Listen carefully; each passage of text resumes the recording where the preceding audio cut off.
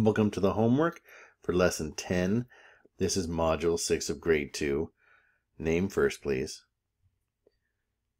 This says cut out the square tiles below. So let me zoom out a little bit. There, they're talking about the ones at the bottom of the page. Cut those out with some scissors and construct the following arrays with no gaps or overlaps. So you're gonna cut all those squares out and play with them like they're puzzle pieces. And you're going to make arrays so that all the edges touch and there's no gaps in between the squares, and they're not on top of each other, so they're not overlapping each other.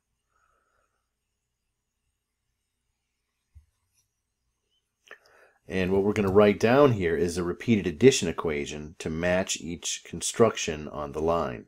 Now, you might already know in your head what repeated addition equation to write, but it really is worth it to take the time to cut it out and actually make the array. It really is worth it. So I hope you take the time to do that.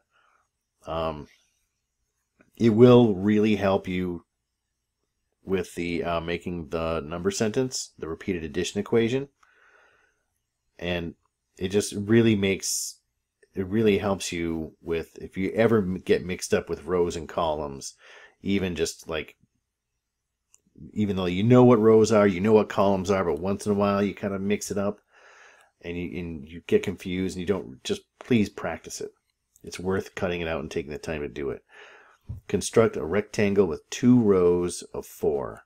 So 2 rows of 4 means 2 groups of 4, so that's 2 4s.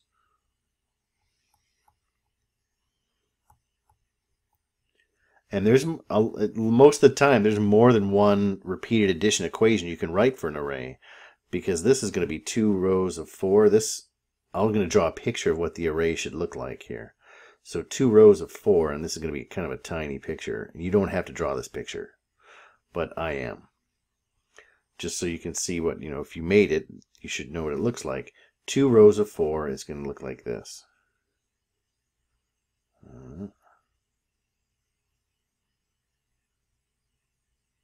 It's going to look like that. So you can as you can see, you can have 2 4s, right? Or you could have 4 2s. Either one of those would work for that array. So there's going to be 2 different repeated addition equations you could write that would work for any of these arrays. Construct a rectangle with 2 columns of 4. That one's going to look like this. 2 columns of 4 is going to look like that. More squarish than my little sketch here, but that's about what it should look like. So 2 columns of 4. You can see I can either write 4 2s, or 2 columns of 4. I'm going to say I'm just going to write 4 plus 4 equals 8. But you could have 4 2s there also. Construct a rectangle with 3 rows of 2. So that's going to look like this. 3 rows, 2 in each row, so it's going to look like that. And I can say that's 3 rows of 2. So that's 2. That's the first row. There's the second row. There's the third row. Oops. I said third row and wrote a 3, and it's supposed to be all 2s. And then equals 6. Construct a rectangle with 3 columns of 2 each. So 3 columns. There's 3 columns, and now there's 2 in each column. So 3 columns of 2.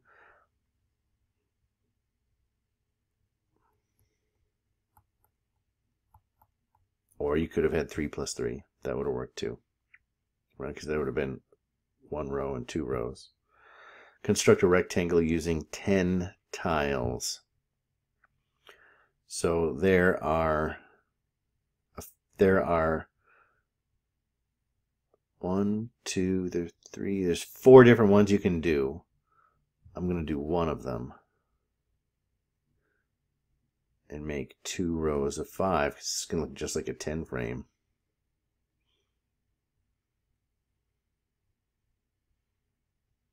So if you made that one, you could have also had 2 columns of 5, or you could have had 1 row of 10 or 1 column of 10. Those would have worked also. And construct a rectangle using, okay, so we need repeat addition equation for this. I can have 2 5s or 5 2s.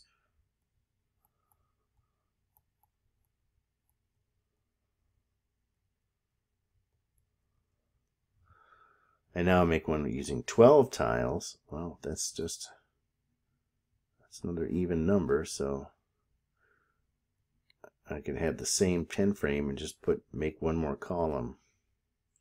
1 2 3 4 5 6, and that's 2 plus 2 plus 2 plus 2 plus 2 plus 2. That's 6 2s equals 12. What shape is the array pictured below? Well, what shape is it? Is it a triangle? Is it a circle? Is it an oval? It is a rectangle.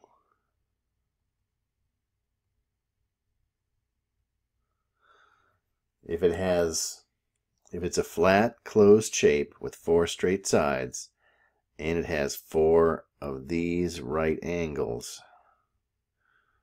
or square corners, then it's a rectangle. In the space below, redraw the above shape with 1 more column. Okay, so that's this shape right here. I'm going to redraw it here. And I'm going to draw what it would look like if it had 1 more column. So let's see, we have a column of 4. Right?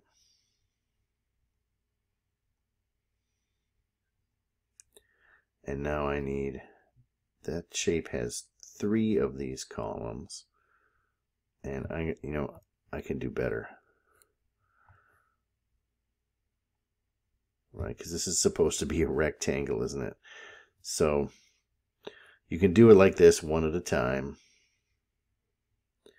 and it's going to be hard to get it not to come out looking lumpy. So I'm going to show you 2 ways to draw it. So there's I need 1 more column. There. Now you may see right here that you're going to need 4 columns of 4 to start with, and you can just draw the rectangle to begin with, and you can do that.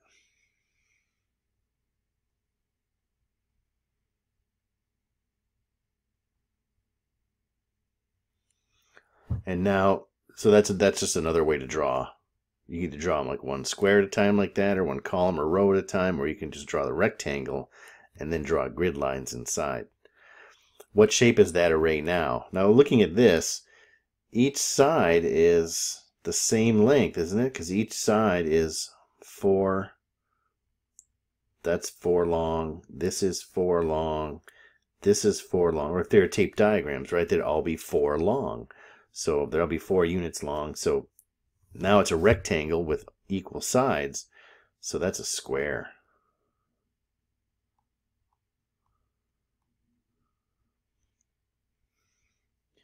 And if you wrote rectangle, you'd be right. It would still be a rectangle. And in fact, you could write a lot of things there, because a square is really, it's also a rhombus, and it's also a parallelogram. So it's a lot of different things. All rectangles are parallelograms. Draw a different array of tiles that is the same shape as for C. So the only way you can draw a different array that's also a square is to draw a bigger square or a smaller square. So, and you can use these guys here, right? Play with them. They're puzzle pieces, right? Use those to figure out what you're gonna draw first. So that way you don't have to fix it, draw it, redraw it, and then erase it, and then draw it again. If you're drawing 1 square at a time, play around with the pieces. Make another square that doesn't have right? Now, if the sides are all 4s, what if I had the sides were all 6s? Or they, they could be 2s or whatever. As long as they're all the same, we'd still have a square, right? So,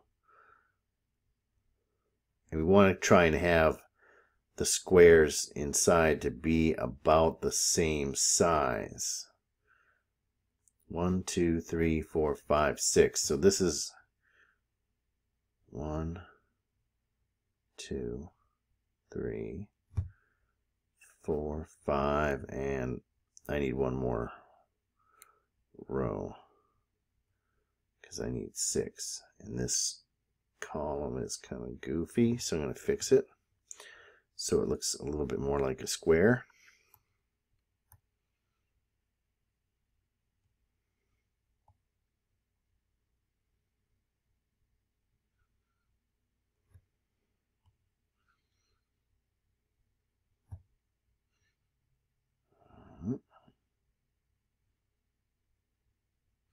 And this is as good as I'm going to get it, I think. So it should be 6 on every side now, I think. 1, 2, 3, 4, 5, 6. Yep. 1, 2, 3, 4, 5, 6. Yeah. 1, 2, 3, 4, 5, 6. 1, 2, 3, 4, 5, 6. Yep. That's it. And you could have one that's 2 by 2. You could have had one that's you could have had one that's 1 by 1. That's a square. 1 unit by 1 unit. You could draw a bigger. It'd be harder to draw a square much bigger than that. I mean, much bigger than a 6 by 6.